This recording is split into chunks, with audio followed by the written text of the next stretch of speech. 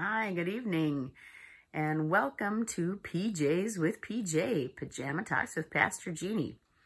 I am Pastor Jeannie Sortland, and I am the pastor at the Kensal United Methodist Church and St. John's United Methodist Church in Wimbledon, North Dakota. And so I'm glad that you're here to stop by for some of my informal, off-the-cuff comments from the day. And I was kind of hoping Solomon was going to help me today, because I was going to ask him how things were at our house last night between Mom and Dad, because the kids got to see a display that they rarely have ever seen. Kent and I had an argument that just blew up immediately. We rarely argue. We're much more likely to just discuss whatever we're not agreeing about. But I think there was some pent up frustrations that I don't think we're alone in having.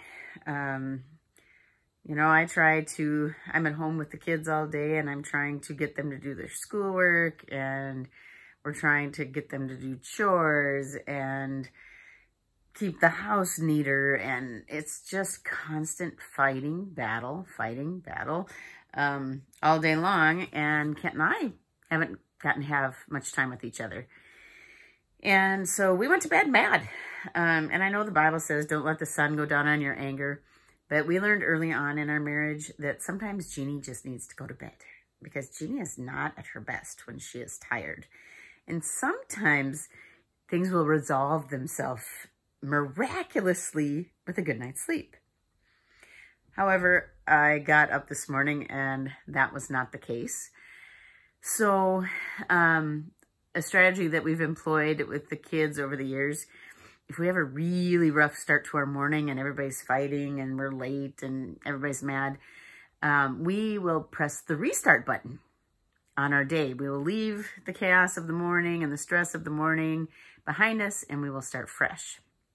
And that is what I proposed to Kent today, because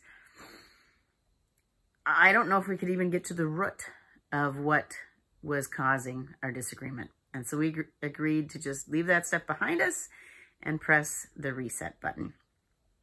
And so today, as I went to God in my prayer chair, I searched for scriptures about disagreements.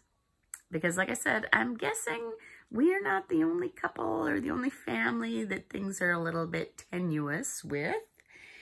And in 2 Timothy,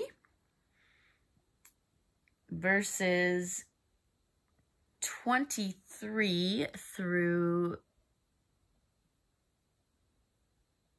25, there is some addressing of this. Have nothing to do with stupid and senseless controversies, or in some translations, controversies is arguments. So have nothing to do with stupid and senseless arguments. You know that they breed quarrels. And the Lord's servant must not be quarrelsome, but kindly to everyone.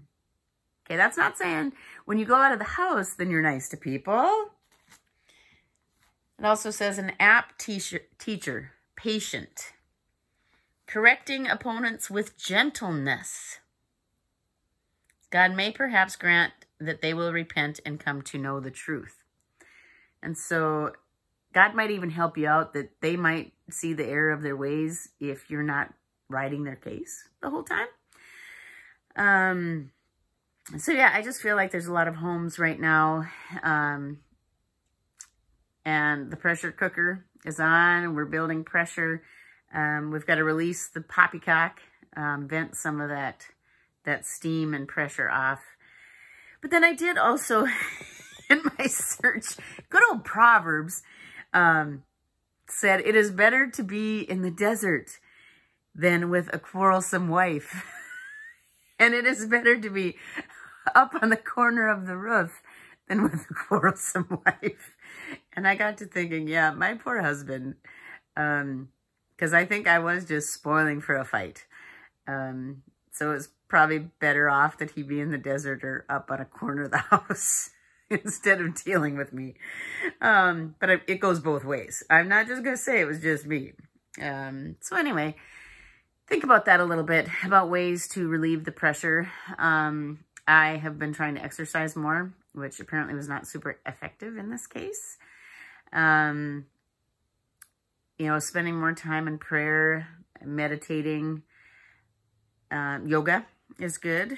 But be intentional about self-care and about how you are relieving stress during this very stressful and difficult time. So thanks for joining me tonight, and I pray that all of you will release some of the pressure in your relationships. Good night.